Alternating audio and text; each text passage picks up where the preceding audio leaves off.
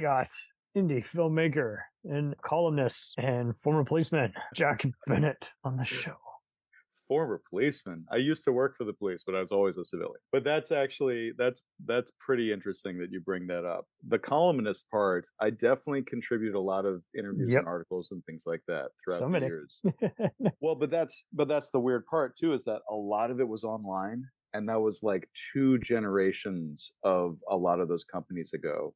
Like before Corey bought Famous Monsters and before the current owners of Fangoria. It's like in both of those cases, that's 2 owners ago, 2 completely different staffs ago. So redistributing, yeah. So I think some of that stuff you can't find. Like I have PDFs of everything, but I think a lot of it you can't find. I don't think you can find my eulogy to Dan O'Bannon. But then a version of that got printed in a book that I wrote an essay for, my favorite horror movie, that a producer named Christian Ackerman, a film producer, edited and produced a series of books called My Favorite Horror Movie, and he basically got all the creators he knows to contribute a chapter. And it wasn't even necessarily this is my favorite horror movie, because some people actually got real strange with it and just picked some. You know what I mean? Like they picked something and be like, well, I'm going to pretend this is my favorite horror movie and really make a case for it. I picked Return of the Living Dead, and it was for the most part a reprint of a eulogy I wrote for Dan O'Bannon when he passed away, that got posted on Fangoria.com. And I sort of blew it out a little bit. But I remember when I talked to Diane O'Bannon about it, she was like, oh yeah, I remember that. So at least she saw it. But yeah, that was, you got some feedback. I got some good feedback. They used to encourage us on Fangoria.com to engage with the fans, but what that meant was if someone makes a shitty comment, you make a shitty comment back. And I was encouraged to do that. And I made some enemies who became friends many times on that, because it would be enemies in the comments and then friends in the direct messages. By the way, can we curse? I just realized I dropped fuckity fuck. There you go. Cheers. Your grasp of language is admirable. So intelligent, I know. Oh man. So I figured I'd have you on a 2-parter, just to talk about. We interested you in like 2 different specials, and tonight we're talking about the Robocop villains. There's been all kinds of jokes, including how many of them have been on Twin Peaks and Star Trek. Most of them were all seasonal villains. Yep. Or opposing forces on the show 24, because there's a lot of crossover there. A lot of times look to the casting directors, because you start to say things like, why does a guy from Better Call Saul show up on the new Twin Peaks? And the answer is, same casting director. So a lot of it's that. But I also think David Lynch is a big B-movie fan. Oh, absolutely. It's like some of the people that he would cast, Ben Van Horn and Russ Tamblyn, being from West Side Story aside, then you've got David Patrick Kelly and oh, for fuck's sake, I'm so sorry. I just want to make sure I get these guys' names right. Yeah, David Patrick Kelly and the guy who played Colonel Cochran. Was that? I think it was Miguel Ferrer. I think Miguel Ferrer also. It's so the guy who played Colonel Cochran in Halloween 3, who's also the old man in RoboCop, and he's on Twin Peaks. Oh, O'Hurley, yeah. There you go, O'Hurley. There you go, and then you got Miguel Ferrer, of course. MVP of Twin Peaks, and I would argue one of the contending MVPs from RoboCop. But would you consider Miguel Ferrer's character a villain? He's sort of more like a fall guy, kind of like just someone who is just. Look at him like one of the henchmen in Die Hard, where he's not trying to fuck things up, but he's still a merc indirectly helping. Yeah, he's on the wrong side. And he's definitely a shark. He's like Ellis in Die Hard, actually. He's like Ellis in Die Hard. But there's a character in RoboCop 2 who should just have tattooed on his forehead, "We never should have killed Miguel Ferrer." I think what had happened was Miguel Ferrer was cast to play the Ellis in Die Hard, cannon fodder character, and he's so good he's so good. You watch that movie, his choices are so incredible that it becomes like the character elevates past who's supposed to be the big bad in the first place, which is Right. Ronnie Cox. Mm-hmm. But when I think of RoboCop and I think of villains, I think of Kurtwood Smith. I think of Clarence La la la Boddicker. la la. Blam. Yeah. Boddicker. Yeah. And all of the things about that performance, Paul Verhoeven and actors, I don't have a sense of the approach, but I do feel like Verhoeven is a bit of that. He's got a streak of that Ken Russell sort of enfant terrible kind of. I don't mean in his actions, but I mean Right. more the chaos and the creation and the throwing and the throwing the artistry into. Let's face it. The great thing about RoboCop is that it's a 2-level movie. It's like 2 lines that are parallel to each other that work in tandem. And those 2 levels are, it's a Christ allegory, that's a satire on the military industrial complex, that's a social criticism of the way that people vote against their own interests and the way in which corporations have taken the place of citizens in terms of importance. And it's all of those things. And it's got an elegance and a deep, deep socially critical edge to it.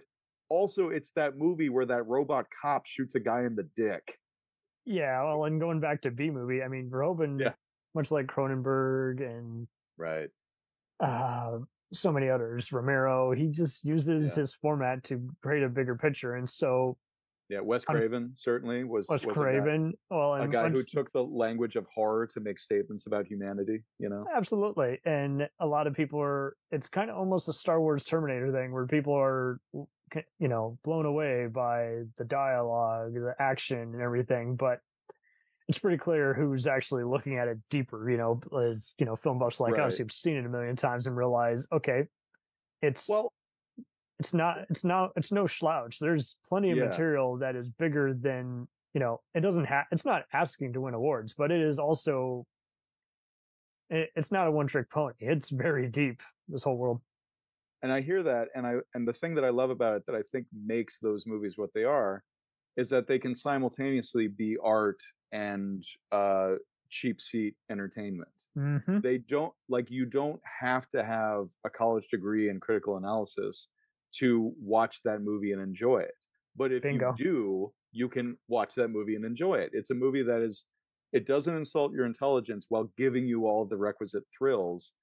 That's why a movie like that, and that's why, some of the John Carpenter movies and the David Cronenberg movies and the Romero movies, like, at their best, these are movies that are in no way attempting to be mainstream palatable. And yet there is artistry to them. Either version had so much working against it. It's a miracle 100%. Any of these movies have been made. And much like Neo and the Matrix, I was kind of cool with what they did with RoboCop, because I mean, you see the worst thing that could possibly happen to him happen at the beginning act. He gets his ass kicked. He's rehabilitated, and so you're like, see, but now I'm already ready for his line, because this isn't taking this movie. Either movie already sets you up for, this is not going to be an easy way out for this protagonist. Yeah, Joseph Campbell, did you say? Is that what I heard? He's calling. What? He wants some residuals. The hero's what? The what's journey? And that ability for those movies to have sort of art in the corners. And there's I've quoted him a lot lately, just as I've been developing my own stuff. But there's a very, very nice guy who's a very successful producer named Craig Perry, who's out here in LA, and he produced hi Greg. And he produced the Final Destination movies, and he also produced the American Pie movies. And I went to a screening of one of the last Final Destination movie, or the most recent one, I must say. Probably part 5, I think. Yeah. That was Final Destination 5. The bridge scene. Yeah. Well, what I was really interested in was the way in which it was almost subtle, the way in which the 5th movie loops around into the series. In such a way that if you hadn't seen the first Final Destination, you would have missed it. but that doesn't take away from the effect of what you're watching. There's people in there who are like, "Oh my god, I almost died again," and it doesn't make sense unless you've seen one of the earlier ones. Yeah, But that's the thing, and that's what Craig said, is that it actually does make sense to someone who hasn't seen the other movies. It works on its own, but if you know the other movies, it ties into them, mm-hmm. which is, I asked him, I was like, where do you find the barometer on that? We were just, chatting after the movie. And I said, where do you find the line for that? And he said, put all your fan service at a frequency that only dogs can hear. And Nice. right. And what I took from that is, make sure that what you're doing is working on the level that it would work on, like working on an emotionally resonant level where it's as entertaining and as impactful if you haven't seen the other movie or you don't understand the reference. However, if someone gets the reference, it expands the whole thing for you. I'm looking at him now. Holy shit, he's been with the whole franchise as well as American Pie. I'm like, man. And couldn't happen to a nicer guy. He's a great dude. But that whole idea of the movies that work on different levels, like the ending shot of RoboCop makes me cry. I love it so much. What's your name, son? And he says Murphy in that very like, and he smiles, and then the movie says RoboCop. Yeah. It's the perfect kind of one up. It's like the filmmakers are both, giving you a Happy Meal and then telling you fuck you behind your back at the same time. Like it's a perfect for a satirical film, and it's like give the audience gratitude, and then the ones who like us who've seen it a million times are like, I see what they did there. He still doesn't realize his life is a lie, even though he's survived now and ended the villains. That's a cynical view of it, and which I don't think is wrong because it's such a blackly comic movie. It's an insane movie. But there's another view of it, which is the robot is claiming his humanity. Mm-hmm. He's a human being at his core. He's not a robot. He's a cyborg. He has human memories. He has maybe even feelings, which is where that little smile comes in. Absolutely. You'll love this. The TV show got edited together into a Riff Tracks feature recently. They just took some clips and decided to add their commentary to it. I'm gonna check it out. God. Was it Prime Directive or was it like the 90s TV show that failed to separate itself from any other procedural at the time? It's just basically I'm glad you brought up Prime Directives. I'm actually a fan of Bone Machine, despite Ryan Davies from Cube 2 and Forever Night really hamming it up. The Albert Bixler character I think is just interesting because it's kind of almost like Kane, who I think is kind of one of the few highlights in part 2. Where all the effects, like all the Phil Tippett stop motion. Absolutely. Robo Kane was cool as a Paul Tippett creation, and just kind of how he's Phil Tippett, a reimagined Phil Tippett created cyborg character with only a human brain. And here I like how this guy, he's kind of reminds me of kind of a Dennis Hopper and Speed kind of guy, just ex-cop, real shitbag, and just somehow he found out how to use his resources. If you can get past some of the questionable art direction, I think that show's just due for a rewatch, just because it's a very laid back, just Sunday night excitement. I would have rather the franchise gone that way versus well it got more comic booky, right? And then it became a really awesome comic. That's the other exactly. Like I think that's why Frank Miller wrote I think he wrote the third movie too. He definitely wrote the second one. And but at least he got to recreate his vision in comic book form. But isn't it ironic though how he doesn't always seem to be in on the joke, given his latest radical comments, which is so funny because RoboCop is totally stating about all the RoboCop's in on the joke. Even the remake with Jackie Earle Haley as the right hand Maddox and Michael Keaton as the main baddie, they're pretty much a Blackwater company. But it's finding the equivalent of the original movie rather than just kind of recycling the original movie. I mean, I wasn't really a fan, but I can see the nobility in taking the premise and what was sort of being informed by Iran-Contra and Reaganomics and all that kind of stuff when they made the original RoboCop. Then how do we apply that to Afghanistan, Iraq, and like you said, Blackwater and all that kind of stuff? There's a nobility there. But I do remember very much so an episode of Harmontown where Dan Harmon was railing against the idea of remaking RoboCop. And part of what he was saying was the whole point of RoboCop is you don't expect it to be good. You expect it to be some dumb movie about a robot Stupid cop. Terminator knockoff, and it ended up being... Yep, and they probably even produced it thinking that too. They really were. And yeah, Orion not Ed Pictures Neumeyer. was like, whatever, man. The guy like John Davison, Ed Neumeyer, Paul Verhoeven, like and the other writer who I'm Michael something. I'm blanking on his name. Michael Miner. Yeah. Michael Miner. There you go. He's a minor part of the picture, ironically. He hasn't really done much. I don't know why. I'm like, it seems like he has a voice. Yeah. And I think that he actually is responsible for a lot of what's good about RoboCop too, as well. Like I don't think that he was a minor figure then. Oh, totally. Ed Neumeyer, I wish would do more too. I mean, oh yeah. And so let me riddle you this. Ed Strang. Yeah, there you go. So this is clearly part of the Valverde saga as part of the Terminator connection. I don't know if you ever heard of that universe.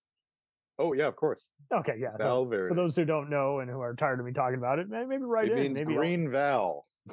Yeah, it's already a plot hole in terms of the country, but yeah, it's the country from Predator, Die Hard 2, and Commando, and it's so funny. It's awesome. All the connections you can make to Blade Runner, all the other Alien and Predator, as well as Battlestar Galactica, even. Sure. But, Commando. Yep, that's where it first appeared. But so, do you feel, given the Verhoeven Numenor connection, that Total Recall is somehow tied in with Blade Runner? But do you feel like Starship Troopers is part of this verse as well with the corporations? More visuals. Man. I think it's more likely the Blade Runner Alien connection. Oh, okay. Yeah. But that being said, because it's a bigger spoof movie, you know. Yeah, but I'm also basing that just on production design and Prometheus. I think that you could absolutely go down that rabbit hole and you would drive yourself crazy because I'm already crazy, so it just makes me crazier. How does RoboCop exist in the same universe as Predator? You know what I mean? It's like you can imagine that universe and that would be awesome, but it's a little bit like when they make these superhero movies, they're all interconnected. And then it becomes like, why is Superman not intervening on this thing if the world is at stake? And they always have to explain like, oh, Superman's somewhere else. Well, to be fair, the Terminator's kind of kicked his ass. Right, exactly. In that one crossover. But in all fairness, so much like St. Elsewhere, this whole giant part of the Earth, you could divide it into quarters, much like a giant block of cheese. Yep, it's all in the snow globe being looked at by a young child. That's a great reference. It helped. Well, it's just a very similar universe, and I've tried. Trust me, I've tried as much as I could to find so many other connections to no avail. But you'll end up with the strings and on the bulletin boards. Yeah, who's the real puppet master? Yeah, but exactly. I like a giant block of cheese because this shows how cheesy all of cinema is. But there's that. But I love the thing that early on in his career, Tarantino said that the characters in certain movies are real people, and then the characters in other movies are just movie characters. And I think what he said was, From Dusk Till Dawn or Kill Bill or Death Proof are movies that the characters from Reservoir Dogs, Pulp Fiction, True Romance would maybe watch. So it's like those movies are movies in their, so they're not connected, but they're movies in their universe. And I think maybe he laid off on that, and he laid off on the interconnected universe stuff, although he does still love to reuse surnames and things like that. Oh, totally. And you'll drive yourself crazy just deciphering his alternate universe. You're like, okay. Absolutely, yeah. I think creators realize after a while that they've painted themselves into a corner. But going back to the bad guy aspect, insert crazy showrunner, cough, cough. Mm-hmm. Yep. But backing, going into the villain thing and thinking of like an interconnected universe of villains, I always think about that, about like if Hans you could Gruber and company take over the place. And then, oh my God, like Hans Gruber leading a team. I want that slice of money too. The dirty dozen of 80s bad guys, right? Yeah, Gruber would have to be the ringleader. He'd have to be the Hannibal from the A-Team, basically. Oh, there you go. And right. Could RoboCop actually kill Hannibal Lecter for that matter? But because Of course, RoboCop could kill Hannibal Lecter. I don't know, man. But what's funny is there's all these other super villains who kind of have Superman type strength, but the hero is just basically somehow able to piss them off enough to where they reveal their weak side. But maybe there's a whole subgenre of serial killer movies in which the people made them seem to think if you're a serial killer that gives you supernatural powers. Right. It's set in the real world, but somemew the person can like turn invisible. Plot twist not revealed until the last 10 minutes. Therefore, I'm invincible until battery life up. But I love No Country for Old Men. I love all the Coen Brothers movies, but that guy only does all that stuff in that movie because everyone else is acting so stupid. Like the cop in the beginning has to keep his back to that guy the entire time to get the drop. He's catching them all on their worst day at all hours of the night. And so it is almost kind of that's their Hitchcockian movie where it's like almost like even Touch of Evil. It's the most anti life movie ever. I love Touch of Evil. When I think about all these villainous characters we talk about, though, the best actors bring them humanity without subtracting from the villainy, and that's what Kurtwood Smith does in RoboCop. He finds he's just dynamite. It's hard to I can't even imagine this not being on his resume because he has impacted this so well. But the 70s show kids all said that he was just a treat. They would quote his movies. They would quote Dead Poets Society to him all the time. The part where he discovered, and they would say that I think it was Topher Grace said that Kurtwood Smith would just smile. He's a terribly nice man, and he's such a good. He's very much like Gene Hackman, where he doesn't want anything to do with this stuff. He vets that stuff as soon as he's done with the room. He's not a method guy like all these other guys who live their inner hell, and you're like, oh, dude, 6 months, you don't want to do that to yourself. Immersive acting. Also, like Gene Hackman, he never says a thing that doesn't sound completely convincing. And when you think about that in terms of RoboCop, and when you think about how much of that stuff is improv and him playing around, and when you think about him being a nice guy in real life, and then you see the creativity involved in creating this malevolent character, it has the glee of a guy being like, well, I've never been an asshole, so let's try it out. I think of two moments in that movie in particular that really, really just melt my butter in terms of like what I'm looking for from an actor in a performance. And they're both improvised. So Kurtwood Smith is watching Paul Verhoeven stage the scene. And he's walking through the space, and he says, "And so I'm gonna do a version of an accent. It's not really his accent. I know that he's got a crazy accent, but you come in and you come in through here and you go there, and bitches leave, and then he's just directing, and Kurtwood Smith is listening, going, bitches leave. So then on the take, he walks in and goes, bitches leave, exactly as Verhoeven said it, bitches leave, and that's where that comes from." And Verhoeven's like, I love it, and that's the whole thing. And then the other part, which is like that, is he has blood in his mouth, because he's been beaten up, so he has blood in his mouth. Scene ago. And when they put the form in front of him to sign it, he spits on it, spits blood on it, and says, "I want my fucking phone call." Yes. Oh my God. I don't know if the line is improv, but the spitting the blood on the form definitely is. Oh, absolutely. It's kind of like The Usual Suspects, where Peter Green, Zed in Pulp Fiction, decided, how about I flick the cigarette into Stephen Baldwin's annoying face? And and that was not that was improvised, but it was just interesting just how it's like you can't imagine these improvisations without the movie, because it's just it just shows you how the writer and director is only as good as their crew. If everybody's not willing to play ball, then it's like any baseball game. You can have a great set of pitchers, and players, but if none of them connect with each other, then neither will the audience. And I gotta ask you, out of all of Boddicker's men, so we got Steve, the Chinese gunman who goes, fuck you. We got Emil, the bald gunman, the shotgun, the motorcycle, shotgun cocking.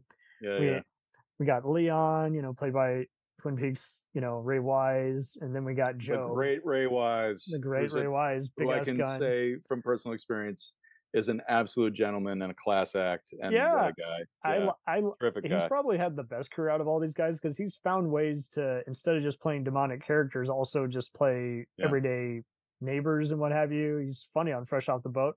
Yeah, there's some versatility there. Yeah, and then we got Jesse D. Goins, as Joe, who I love how this character is kind of both making fun of stereotypes kind of loosely of African American characters while also a real militant. He's like God, you have to wonder, because there was that stretch of movies in the 80s where it seemed like every crew had a high-pitched laughing, like just a black dude with a high-pitched weird laugh. It's like, why was that a thing?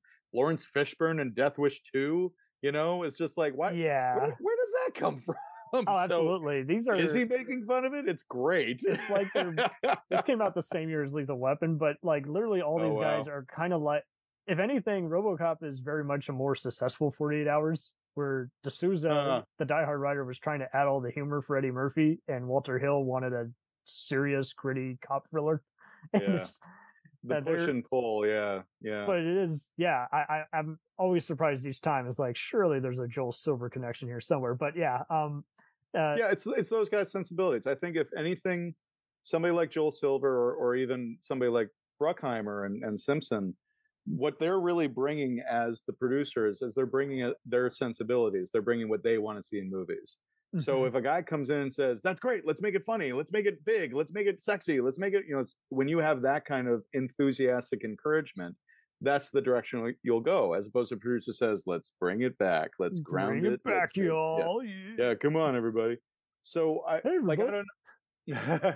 But in that same way that we're talking about with RoboCop, what I really love is finding that balance where you can have quiet moments and loud moments, because movies are like an album. They're like before you get 5,000 points. Thank you. Not that they matter. We're not playing this line, but before the kind of franchise filmmaking in which movies became big episodes of TV shows, and you're just like you're watching the next episode in the ongoing series, there was a time period where movies, it was like the conflicts will be resolved in 2 hours, or maybe they won't. Like it's a five-parter on Deep Space Nine. It's one of the reasons why I love going back and watching the oeuvre of one filmmaker and like just going through all their movies, is because you see an evolution in the kind just of like stories a music they want to tell. Did they 100% encompass the whole album, or did they just have those free hits and the rest was B-side type? Nope, ignore. There's a joke with some of my friends that Jack only likes bands that have been broken up for 30 years. But the reason is because I like being able to look at a body of work. I was listening, and that's where you retort. Then show me an artist who's naturally evolved instead of being over-marketed nowadays. Well, and then also when I signed on to Amazon Music the other day, they're like, pick at least 3 bands, and I'm like, I see one, I don't like any of these. And you're like, come on. And then you realize, okay, there you go, Prince, and I like selected Prince, and that was it. But there's that quality of there are so many movies being made right now, and probably more than ever before. I mean, obviously before the strikes and everything, but there's been a glut of movies and TV shows. There's been a glut of quote unquote content. Right. And the thing is that when all content starts to resemble each other, that's when everything gets lost. Keep up with it. Yeah. Exactly. I love being able to follow that through line of, a filmmaker, a storyteller, a company, whatever the hell it is.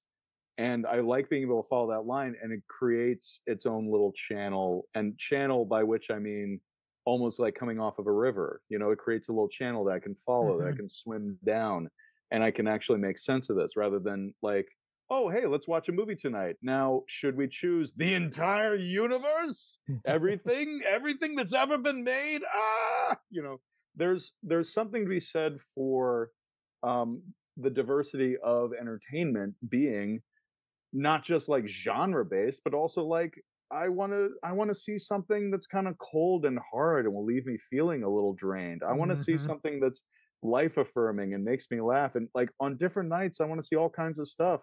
I showed my girlfriend a courtroom thriller the other day that she had never seen, and when it was over, I said, "So, what direction?" Like we had more time to hang out. We were just hanging out on the couch with the dog and the cats, and it was Woo! like, "Yeah, right." It was a happy family, all five of us, and I said after this very cold adult courtroom drama from 1989, 1990, I then said, "So, do you want to put on like a silly comedy now?"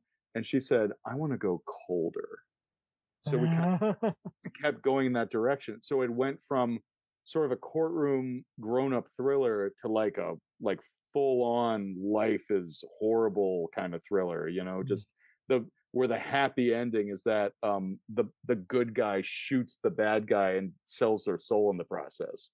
Like all that kind of stuff. Oh my God, what And movie is this? Dare I ask? I'll give you a list later because there's so many movies. Oh, But so because I mean, I just saw The King Mutiny by William oh sure. Friedkin the other Oh, did day. you watch that? Yeah. I 1000% recommend. The camera just loved all these performers, and Yeah. it hit homes on the emphasis of the book, alone previous versions, which is that it makes us reaffirm what we do in all our workplaces. Is your boss a psycho, or is he just bad at his job? It's a big ass difference. That's pretty interesting. Or is he both? That's pretty interesting. And where do you draw the line? Where do you say I don't want to be the person blowing the whistle? Where do you say this who's is the fall acceptable and guy this is versus unacceptable? who's the one culprit? That's right. Yeah. Well, the given original movie, the trachea view, who's the engineer versus who's the red shirt? Yeah. Oh my God. Yeah. I just got here. There's something. We'll return after these messages. If you like small town mystery, crazy news, and wild history, then the Florida Men on Florida Man podcast is for you. Each week, Josh Mills and Wayne McCarty bring you the absolute best Florida has to offer. So if you're looking for a show that's safe for the family, but funny enough to help you escape everyday life, then listen to the Florida Men on Florida Man podcast. That's Florida Men, plural, on Florida Man podcast. Hey, it's Brent Pope, the host of Breakfast with Brent Pope. You've seen me on some of your favorite TV shows saying things like, "Give it up, Jimmy. You got to sink this putt to win." On Breakfast with Brent Pope, I sit down with guests from the entertainment world, and we do it all over breakfast. Or should I say Brentfast? Every week on Brentfast, you get inside Hollywood info and tips, great breakfast recs and booty debates. Most of all, you get the most delightful 30 minutes of your week. So dig in. It's Brentfast time. Listen at Brentfast.com, Apple Podcasts, or wherever fine podcasts are found. The Jacked Up Review Show podcast is honored to be part of the Blind Knowledge Podcast Network. Join anytime, talk the talk, and enjoy yourselves. There's something enlightening for everyone with this crowd of cool cats. Check them out.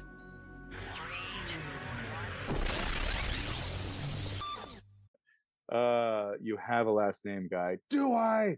There's Guy. What a guy.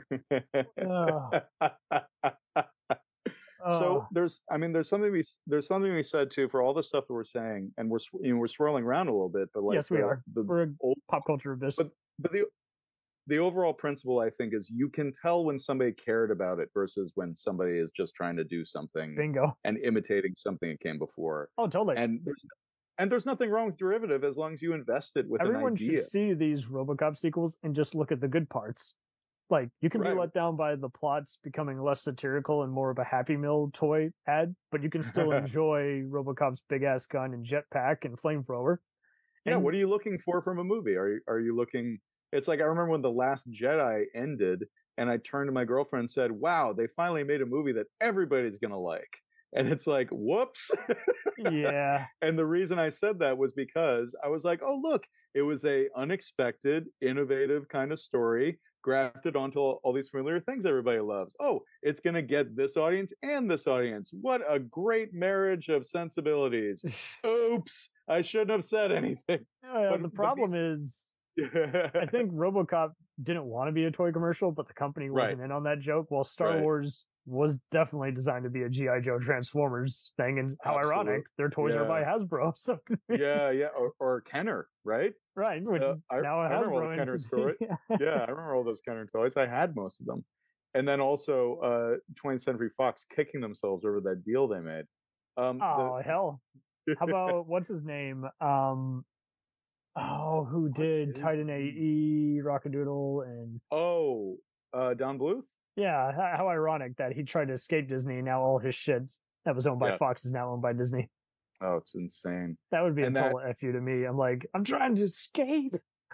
Well, and then, a friend of mine made the most recent Hellraiser movie, and the executives who were visiting the set were Disney executives, because it went Oh, straight really? to because it went to Hulu. It was a Hulu. I love Jamie Clayton in it. I thought she made the role isn't her own. she- Like that regality. Yeah, she was. I'm already a fan of hers. Like, if you see her on The L Word or Designated Survivor, you're like, perfect, very laid back, more.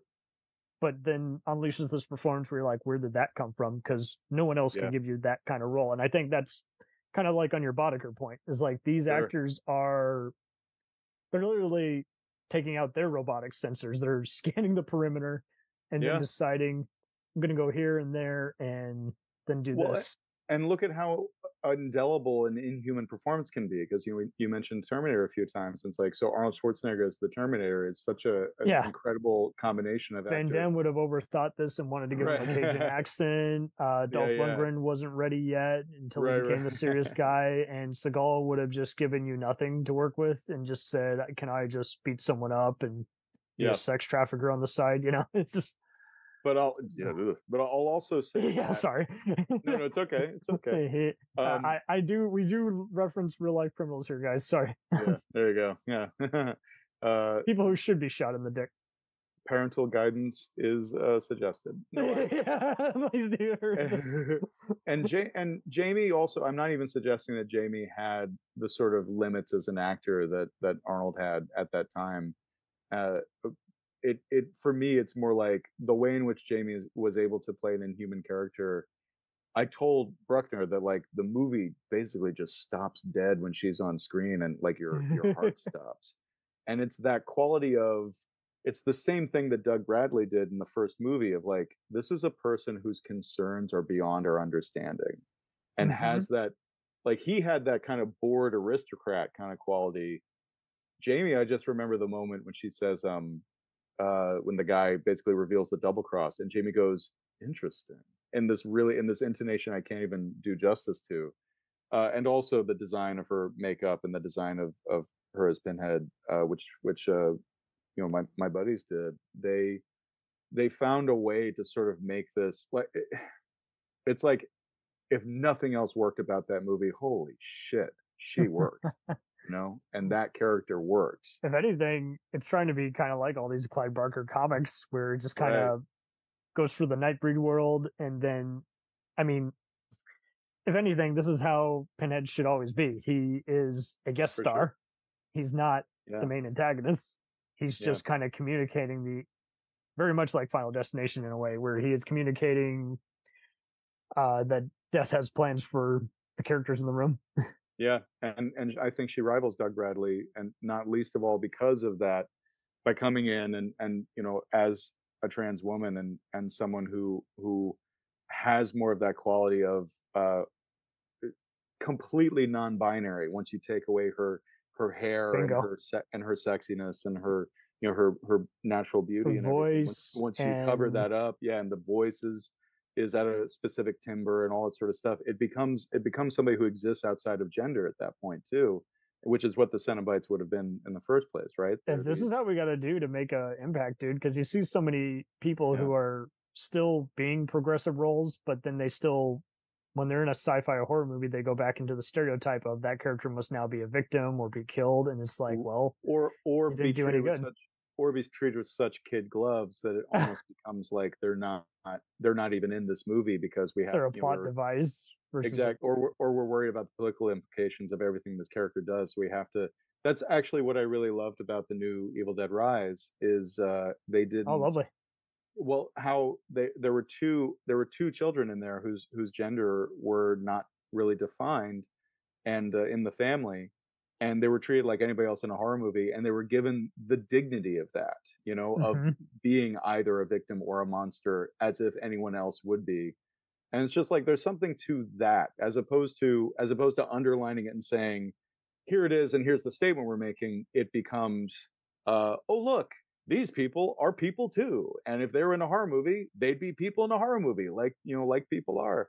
So anyway, and actually, one of the things I really do love about Evil Dead Rise, which a few of my friends really love it, a few of my friends really hate it, and I had a great time with it because I think any movie with Evil Dead in the title should be bananas, and that movie definitely the right kind of bananas though too, because you see other people trying to emulate it, and it's like, yeah, but are you in on your joke, or is it like Maniac Cop or Wishmaster where you can take it either serious or campy, depending on your mood? Shotgun, Oh my god, or Grindhouse. There you go. Well, that's what it is. Are you Hobo with a Shotgun or are you Mandy? There's different. Those are in a lot of ways the same kind of movie, and are you The Exorcist or are you Sharknado? I don't know. Well, that's an interesting leap. That's a leap of faith, baby. but I feel like and all the stuff that we're talking about, it's like, what's my favorite Evil Dead movie? Evil Dead 2. A lot of my friends, their favorite is the original because they like the grimness of it and they like that it's such a straight up horror movie. I did not particularly like the Fede Alvarez Evil Dead, and I really liked Evil Dead Rise. I meet people who are the exact opposite opinion, and it all comes down to what I was saying before. What are you looking for from your movie? Do you want to be surprised, or do you want to have your expectations fulfilled? Do you want the movie to be something that never would have occurred to you, or do you want it to be exactly what would have occurred to you? Do you want to see the characters do only the things that you like and take away all the aspects of things you don't like? Do you want a push and pull of dramatic tension? All of these questions go into, when you make a movie, you have to shut out any expectation at all except the one that you have as a filmmaker who is also a film watcher. So all you can do is say, well, what I would like is, and then that's what you do. Because if you do anything else, then you're trying to predict. It's like trying to engineer being popular, right? This will make them like me. And then you're just like, when has that ever worked? We all went to high school. When has that ever worked? Tell me, Cam, when has that ever worked? I can't think of any. No. It's like, this will make them like me. Pig's blood. The end. That's it's just as bad as force feeding the plot in addition to all the expo dump. It's just, I mean, assuming the audience is dumb too. Look at Jones, played perfectly by Ronnie Cox, and in The Old Man. I mean, those guys could easily be plot devices. I mean, by part 2, The Old Man is literally a plot device. He could be replaced by any other guy in a suit, and you wouldn't tell the difference. But those are good actors too, and sometimes it really is the filmmaker capturing what they're doing. Verhoeven is the kind of actor who is. Look at today's Wall Street, how it's failed to change, and these guys fail to change all the time. They just want to have a bunch of dead bodies later. I mean, these are the kind of guys you could literally do metaphors for all the other assholes in the world who are testing out products on pets or just putting other shit in cereal that's going to give your kid, cancer. I had no idea you're such an activist. I should have researched I did your podcast. There's a lot of social commentary here in these movies. It's almost true. It's almost a cousin of the stuff. What's in your food? Or Dawn of the Dead. The way that the original Dawn of the Dead in particular. Those commandos, especially in part 3, that they send to evict people from their houses. It's an eminent domain. Those are literally the same shoot on sight assholes in Blade Runner and Dawn of the Dead. I'm convinced. Yeah, and that too. What are the Demolition Man cops? Oh my God, Demolition Man! Like when you have the right to be frozen. I saw that in the theater, and we had a blast. Yeah, no, I turned 45 this year. I was born in 78, so by the 90s, I was going to see. I applaud you, dude. Oh, thank you so much. But here's the other thing. I was going to see R-rated movies in the theater probably when I was like 10 or 11. I remember seeing Jonathan Demme's. Yeah, I remember seeing Jonathan. No, who brought me? Oh, who brought me? Oh, I'm sorry. I thought you gave me an Irish toast. Who brought me? I think it would depend. If I was with my little brother, my mom would just drop me off, and we could get tickets. That was the thing. This is outside Washington D.C. This is Northern Virginia. And this would be in the it's late fine. 80s. Yeah, it's fine. I remember seeing Married to the Mob, the Jonathan Demme movie, in the theater with my little brother. And Nancy Travis is the first naked woman I saw in a movie theater, like projected on the screen. And then years later, I talked to a friend who was working with her, and she said, "Oh, I have to introduce you to. She would love to hear that," something like that. And so that was 1988, maybe. It's the movie he made right before Silence of the Lambs, so maybe 89, maybe 90. So I couldn't have been older than 13, and I would have to look it up to see exactly when that movie came out. And nobody stopped me from buying a ticket. I bought a ticket to Nightmare on Elm Street 5. That was 89. And Sweet. yeah, it was just, I mean, you could say it was a different time, or maybe it was the area I lived in. And there was the multiplex down the street up there in Alexandria, Virginia. And we would go to those movies all the time. And I went to Pulp Fiction and bought the tickets myself. And I would have been 15. I was 16 years old. So, yeah, so we went and bought tickets for Pulp Fiction, my best friend in high school and I, and we were 16 years old. And we saw that movie on Friday. And then we saw that movie on Sunday at a matinee. And we saw that movie on Sunday night. That's one of the few movies I can think of that I saw in the theater 3 times opening Holy week. shit. And all 3 times, just me, 16-year-old, no adult accompaniment. And I turned out fine. I mean, we all have it. I don't I'm even not know. twisted at all. But by the time you're a teen, you might as well let people do what they want. But now there are certain movies you probably want them to avoid, like more graphic war films or stuff that's just going to give them too many nightmares. But at the same time, you're going to see some of these movies modified on TV. Or I don't know why parents are even like, oh, you can watch something violent, but you can't watch porn, or you can't watch this R-rated comedy. It's just like, well, it's all the same. It's just a matter of, it's like playing a video game. Are you playing it with other people, or are you playing it by yourself where you have no reference point and are going to start doing socially unacceptable? You're hitting on what I think about it, because like, in isolation, because that's the thing. I wouldn't watch violent movies and say, I can't wait to do this in real life. I was watching violent movies as sort of an exorcism of my own violent fantasies. Bingo. It was the dark playground I could play on. Some people don't have that. And I credit my parents with giving me a moral context to apply to all of my life. So it became less about, we have to hide these ideas from him, and more about, we have to let him know what's important. So when he's hit with these ideas, he'll be able to. And then that's the other part of it too. Take a big step back. And I quoted my mom in this book that I contributed a couple chapters to. I quoted my mom as saying, I even wrote in the book that she would deny ever saying this, and then recently she's like, no, that sounds like something I would say. I remember her, yeah, exactly. I remember her saying to another parent in front of me, I just don't want them seeing these stupid violent movies where the good guy is the guy who shoots the most people and all that stuff. She didn't want us to see Schwarzenegger, she didn't want us to see Bruce Willis and Sylvester Stallone. That's the stuff she didn't want us to see. She's like, I just hope my children go through their entire lives without ever killing somebody. Pause. But I do hope they eventually have sex. So my mom didn't care. Stop. She wasn't trying to encourage us to watch sexually explicit stuff, but I do remember her not exactly. It's good education. It gives you good ideas. She didn't encourage it, but she didn't necessarily police it.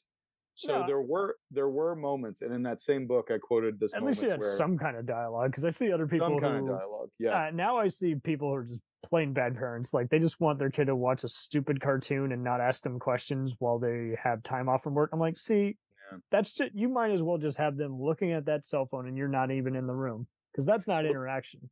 Do you have children? I do not. I do. I don't have either. many nephews and nieces, and I love my nieces and my nephew, but we also, my brother's getting married next year, so he's doing something. Hey, right. Congratulations! One less loser in the family. My brother's gonna get married soon as well. My younger brother. Kudos to your brother. But, thank you so much. But kudos to you. You're doing something right. Hey, well, I just celebrated my 6-year anniversary with my lovely partner. Yeah, high five, and she's the best. But we have to realize that we are absolutely armchair coaches when it comes to criticizing how people are raising their kids. We're the guys at home on the lazy boy telling, hey, if I was coaching that football team, it's like, we have no idea what it's actually like. We should not be criticizing these. we can say, you and I can say, you know what's wrong with these parents, but we should maybe just keep that to our. We shouldn't do it on a podcast, is what I'm saying. We'll be unfiltered at the bar after we win the game. There you go. You're such a bad parent. Your coach is more of a dad than you ever were. Yeah. They're playing the best game that they can, and then we'll hit the bar later and be like, oh. I don't know. Baby. I don't know about the team this year. Did you see how the one kid was doing in Taekwondo? I don't know. So anyway, let's just pull a Seagal where we just give him the black belt just because we're having a bad day and we want him to go away. 2 Seagal references in one episode. You know, he needs to be shot in the dick. Cheers, man. Cheers. So I would have liked to have seen what's his face, that one asshole. The various Japanese androids, the Otomos. I think they would have been perfect villains, but unfortunately, they're mixed with red shirt DNA, where they're very bad at slicing and dicing with a sword, even though RoboCop's not getting up right away. So that's the robot ninja in the third movie. Yeah, Rip Torn's the main executive. There's a lot of missed opportunity here. Yeah, I gotta ask. I know Fred Decker a little bit. I gotta ask him about working with Rip Torn. There's Hob, the R-rated kid, which was a mystery to me growing up because I saw RoboCop 2 on TV, so I didn't realize. Gabriel Damon, that one Star Trek guest star. He actually curses in the movie, and everyone else is on drugs. I remember reading the comic book of RoboCop 2, and his dying words were, you know what it's like to die, or whatever it is. And RoboCop says, yeah. And he says, it really bites. And then I watched the movie and he says something completely different. And that was because I was reading the PG rated comic book that then was the R rated movie when I finally saw it. Oh, yeah. And I think if I think back to RoboCop 2, which is a perfectly fine movie, it's just one of those sequels that it unfortunately is following a masterpiece. And it's a little bit like when you remake a masterpiece and it's like I mentioned the Dawn of the Dead remake, which I like very much, but it's a remake of a masterpiece. The Thing prequel is a perfectly serviceable creature feature if you're not comparing it to John Carpenter's masterpiece. Well, it's even wilder how that one's I kind of do the Magnificent Seven / High Noon / Seven Samurai mentality, where they're all variations of the same thing. I mean, The Thing itself is already a remake of The Thing from Outer Space, you know? That's right. And but when we think about that, The Thing remake in no way is following the footsteps of The Thing from Another World. It's taking the same source material and recontextualizing it and creating a new idea. And then The Thing prequel is step by step following in the footsteps of John Carpenter's The Thing. And that's sort of the difference. That's why The Fly, the 1950s sci-fi Vincent Price, The Fly, that's a fun movie. David Cronenberg remakes it and it becomes a modern different masterpiece. Chapter. Exactly. So, but I like the Dawn of the Dead reference. I mean, that's kind of how I am with Evil Dead 2 as a director's cut of Evil Dead 1. The new Night of the Living Dead from 1990 was, again, just doing different setting and restructuring of Romero's original cult film. So it's just like, as long as, I mean, look at either version of Suspiria. I love both versions of Suspiria, and they make a great double feature. Oh, and you brought up the new Hellraiser. Same deal. Yeah. They're doing their own vision, so it is almost like watching all 5 versions of Blade Runner. You can pick and choose which one you want to. I mean, we talked about Touch of Evil. I mean, there's so many different movies where it's just like it's a whole different thing now that you add these extra scenes and this different context. I mean, I can't stand any of these new Disney movies because it's just an excuse to keep the license going. But I will give Maleficent credit because it was a good. It was different. It was the simplest thing in the book. Do I mean, just like if you were to do Die Hard from Hans Gruber's perspective, do this fairy tale from the villainous perspective instead of goody goody two shoes is going to stop all this CGI dark magic. It was like you gotta have a voice instead of just look like product placement or just a Happy Meal. I was just saying to somebody today that there are certain movies that if you told me that they had been created entirely by AI, including the performances, I would have been like, yeah, no, that tracks. And I think the live action Disney remakes fall under that rubric. They fed the original into the movie, as opposed to the new Top Gun, which is just like beat for beat Top Gun.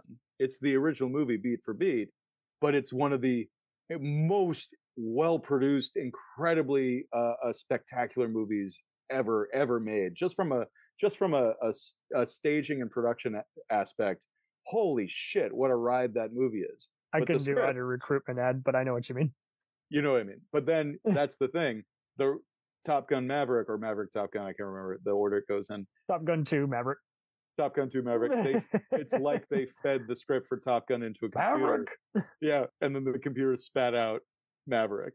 So, in fact, up to and including the fact that I think there was a glitch where John Hamm's character, it feels like he's fighting to not say "turn in your gun and badge."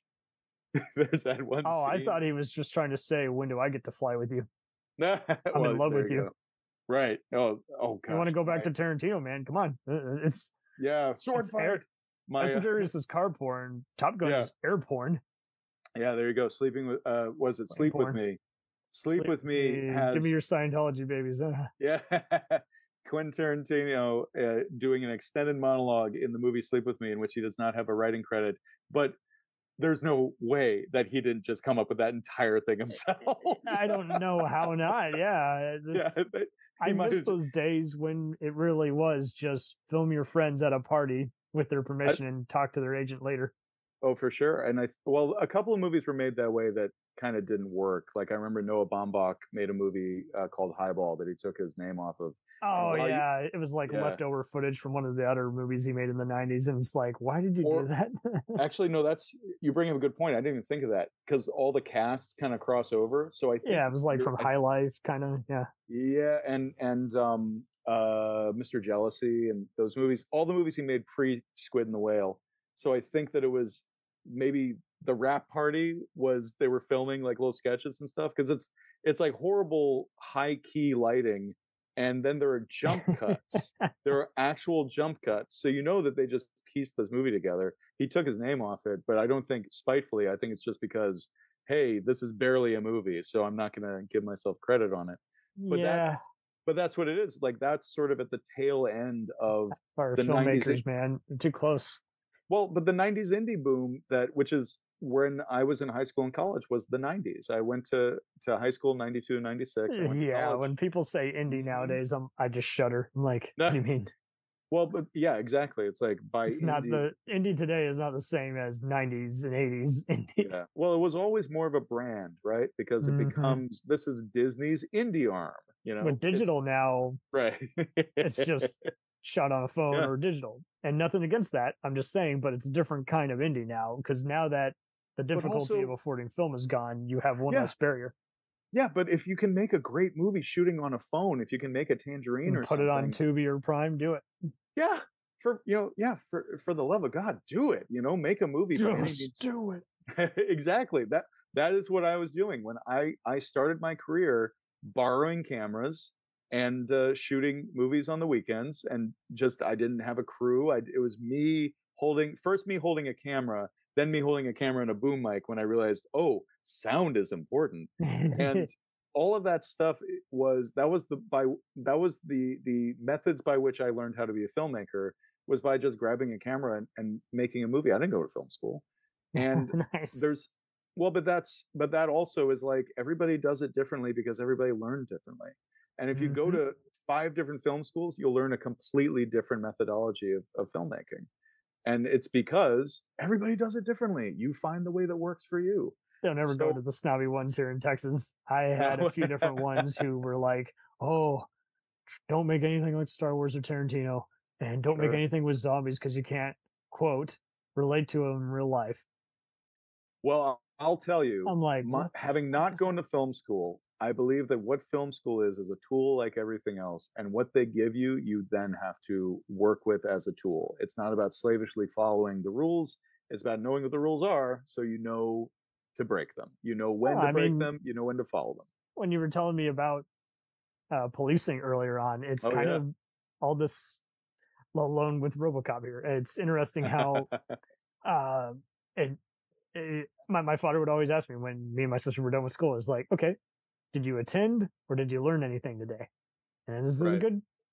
it's a good thing to ask Yeah. yourself each time. Just like how you value your time and money is Really like, well, nice. Yeah. did you? No, I didn't learn shit today, but I passed the test, so I can get on to the next level. So it's just like, yeah, just always ask yourself in hindsight, what am I gaining? Sounds like it also taught you self-respect. Because Wow. Yeah. there's something to that. There's something to. It's funny because you mentioned that I worked for a police department. I worked for a college police department. You know, that people will call them the squirrel chasers, and Get it? obviously, yeah, and obviously, being a policeman or working for the police has been recontextualized and just recently, culturally and politically. But there's something to what I just said about film schools. It's also police departments. Go to 5 different police departments, you'll find 5 different, completely different philosophies on law enforcement. And what you learn, and I think what you learn overall, the more people you encounter, the more you learn that everybody's had a different experience. There's no one way that is the way. Everything is nuanced. This is the way. Right. Yeah. Anybody telling you that is probably a cult leader. They're probably a Nazi. Well, I stand by my original statement. A cult leader. So Nazi cult leader. I'm just kidding. Go ahead. yeah, no, that. Run away. Oh, we're getting into a weird area. Texas, you say? How do you... so mention your state and then end it with a Star Wars line. I'll go first. Okay, Dallas, go ahead. Texas. You'll never meet a greater hive of scum and villainy. Outlaw town here, baby.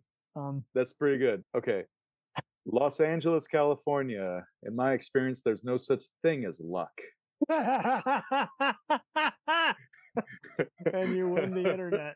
Fucking hell, that's great. That's great. Yeah. No, I listen, I feel like all of this stuff too, but what I love about having this conversation and tying it back into the genre movies is that even genre movies, I feel like, have to come from a place that feels honest and connected in terms of life and the human experience. He said as he's drowned out by motorcycles. And I think he was Robo was shooting a mill off his cycle. yeah, exactly. Bum bum bum bum bum. Okay, so even that's a Captain Kirk intro fight song. The arena. Sorry. Here we go. Robo's revving. Funny, I would think that was my friend Henry, but I know he's not in the state right now. He's going to the body shop late at night. Yeah. Even genre movies have to be somehow related to the human experience and can't just be derivative off of other movies. Mm-hmm. Being derivative there's nothing wrong with being derivative. Just like something that's original doesn't necessarily mean it's good. And right, you know, I have it's those the first to open up Pandora's box. It doesn't mean it's the one that got it right the first time. And I'll argue all the time that you know, it's on a case by case basis, because I'll have people sort of argue with me and say like Green Day is a better band than Ramones, and I'll say you're an idiot and need to die, and just I shoot them with my Robocop gun. No, but like, but that whole thing. Limp Bizkit is not toxic. Yes, it is. Anyway, go ahead. These are all opinions. Send your letters directly to Cam. No, but yeah, sure. I'm the body shop. I'm the M209's first target now. It's your podcast. I'm just a guest. But the way that I see it is like, there's nothing wrong with being derivative. It's just, are you just imitating what worked in another movie, or do you have an idea about the way movies work that you can apply to this? Bingo. And I feel like, and of course, execution. There's a term used out here in Los Angeles, which is execution dependent. Isn't everything execution dependent when you really get down always to it? You can have the most incompetent cinematographer or 5 different editors fired, or a director who pulled a Bryan Singer and had the second unit guys come in and rescue the movie. So yeah, whatever you get to work with is the movie everyone remembers. When you said before that thing about you like a director has to have a great team, and then also that director has to lead that team. Like there are a lot of different approaches to directing. I'm sure you've encountered it plenty, you know, and we've all heard the same stories time and again. Ridley Scott had a vision, and that was pissing everyone off and making them realize tough love. And then there was Spielberg saying, hey, my first movie, I fucking hate working on this movie called Jaws, but I'm going to just keep my cool and ease this out. At least I won't have to talk about this horrible experience for the rest of my life.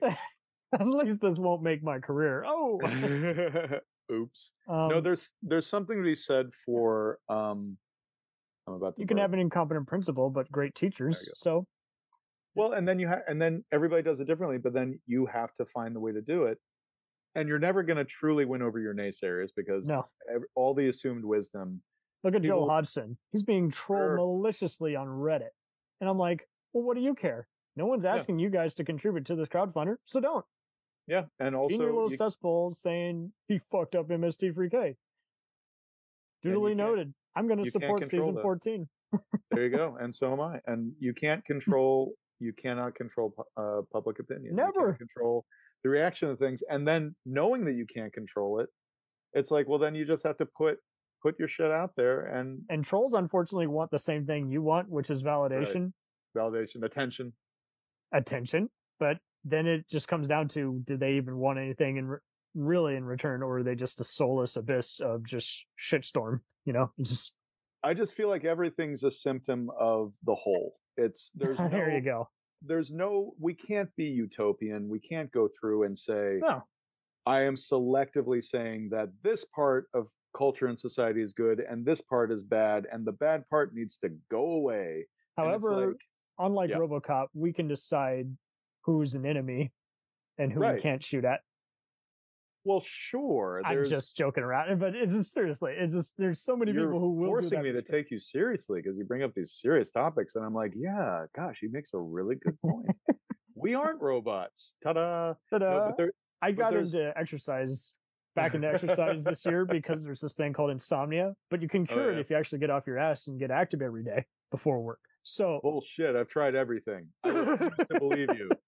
It's funny because last night I had terrible insomnia last night, and usually when I have it's okay, but usually when I have terrible insomnia, it leads to me just having existential dread for hours until I fall asleep. And last night I cracked the third act instead. It's like, oh, cool. I was like, God bless you, insomnia. Now Nanorama, I'm ready. Script. Yeah. I'll see you at the next screenplay competition. That's my title. That's I'm gonna call Nanorama Incorporated. Perfect. Yeah. Bananarama. It's the Bananarama story. It's about that band. Oh, lovely. Yeah. I made them parallel the Beatles. The Beatles are the bad guys in that story. I made that up. Just it's exactly like. Oh, this sounds like the next best thing since Weird the Al Yankovic story. I love these kinds of movies that mirror real life and then add a funny twist on the reality. If you compare the Weird Al story to what really happened, it's actually more truthful than Bohemian Rhapsody. Yeah. And I just love just how it made fun of so many of those tearjerkers that became Oscar bait at the end when it ends with a tragedy. Spoiler. Yeah, it took him it took it one step further than Walk Hard. Oh my God. That's great. So when do we start doing this? When are we going to start? We'll get into the next part, but yeah, as a whole, if you want spoof villains done right, y'all, it is definitely with the one, the only RoboCop, and glad that Jack got to be part of this chat. I am too. It's one of my absolute favorite movies, and it's one of the movies that, in this household, if the question is asked, do you want to watch RoboCop? The answer is always yes. And that's there's no second guessing it or thinking it. There is. My wonderful girlfriend and I have expansive tastes, and we watch all kinds of movies. And yet, if either one of us asks the other, do you want to watch RoboCop? The answer is always yes. Bingo. And I'm looking at my 4K Steelbook right now. Oh, look at you go. Look at you, you beauty. I worked hard for that 4K. Yes, I did. did. With my own money. The Arrow Blu-ray is great because they got the TV edits. It was a special feature. Yeah, that's actually in the Steelbook. It's Arrow put it out. It's like a 4-disc, and it's got great the 4K, poster, man. It's got the Blu-rays. Oh, so great. So great.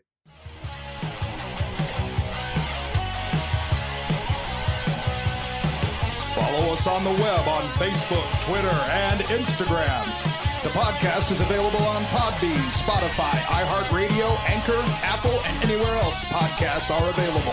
Feel free to review our show and leave comments on any of those sites. Thanks a million for listening. It's a jacked up review show. It's a jacked up review show. Jacked up review show.